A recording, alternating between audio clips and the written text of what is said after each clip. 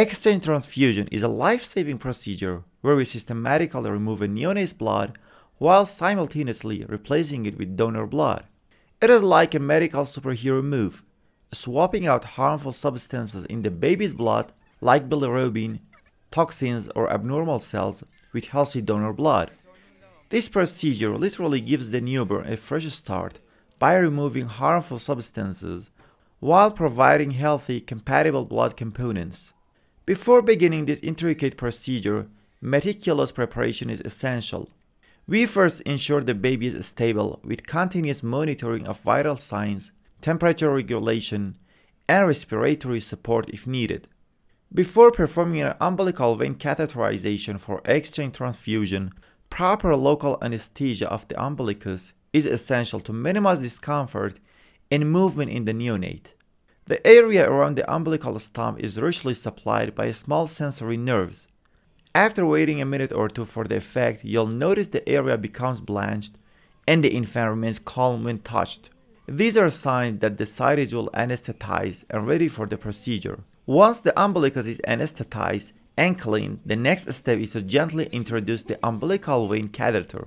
Begin by identifying the umbilical vein, which is usually the thin-walled, single large vessel located at the 12 o'clock position among the smaller, thick-walled arteries. Carefully insert the catheter into the vein until you meet slight resistance. Then gently advance it further, about 5 to 7 cm, until you're just past the ductus venosus and in the inferior vena cava. But be careful, avoid force. If resistance increases, withdraw slightly and adjust your angle, rather than pushing. We can easily aspirate the free blood when the catheter is properly in place.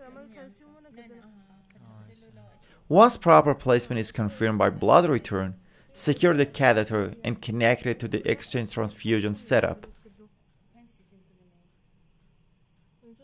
After successful placement of the umbilical vein catheter, it's time to create a safe and controlled system for the exchange transfusion by using a three-way connector.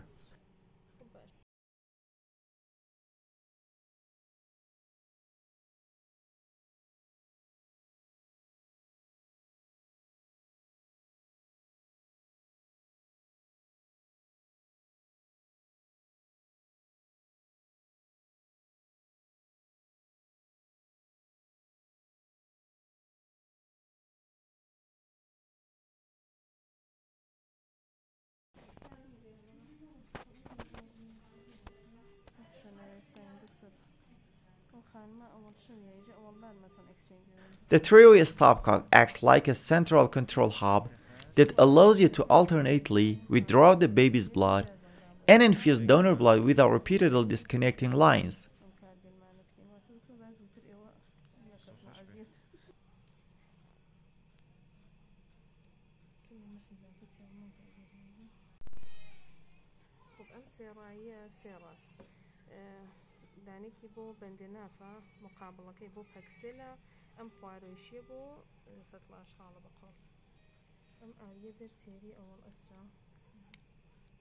One port of the connector is attached securely to the umbilical vein catheter that ensures there is no air entry.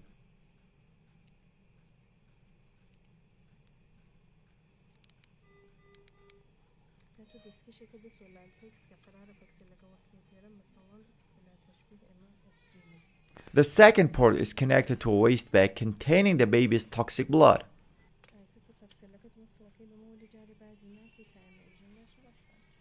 And the third port connects to the donor blood line, which is pre-warm and ready for infusion. By rotating the stopcock, you can easily alternate between removing and replacing blood while keeping the system closed and sterile. Think of it as a small but powerful trophy controller that directs blood flow safely and efficiently during this life-saving procedure. The actual exchange transfusion follows a precise push-pull technique, performed with meticulous attention to timing and volume. We work in small aliquots, typically 10 to 15 milliliter at a time for term infants, or even smaller volumes for premature babies. The process begins by withdrawing a calculated amount of the baby's blood, then pushing it out to the waste bag then immediately by infusing an equal volume of donor blood. This cycle continues rhythmically.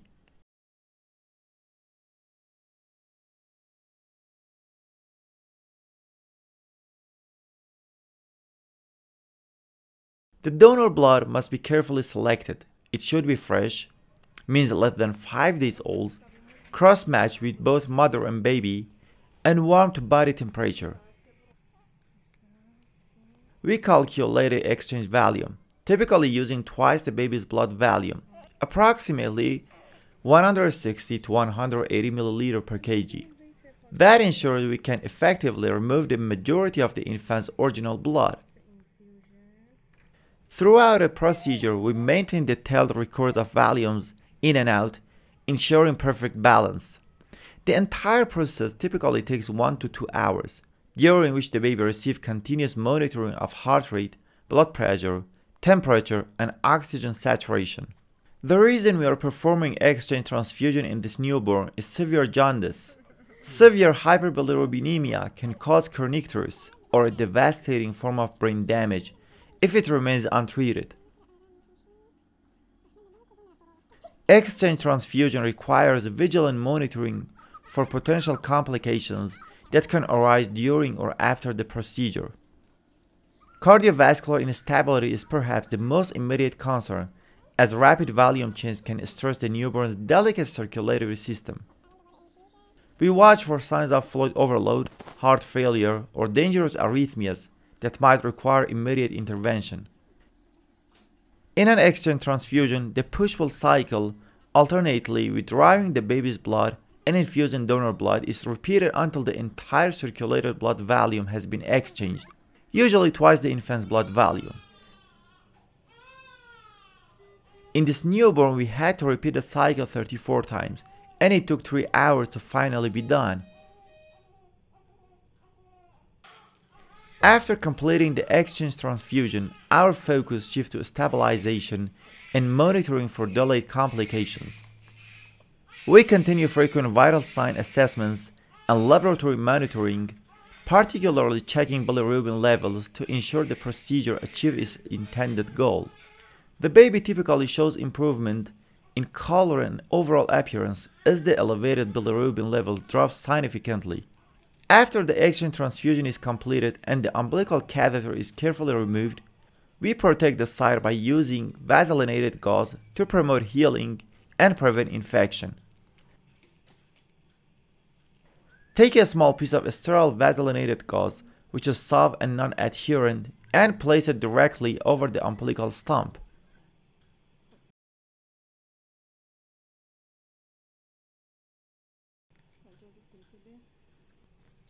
This type of dressing keeps the area moist, prevents the gauze from sticking to the delicate tissue, and creates a protective barrier against air and bacteria.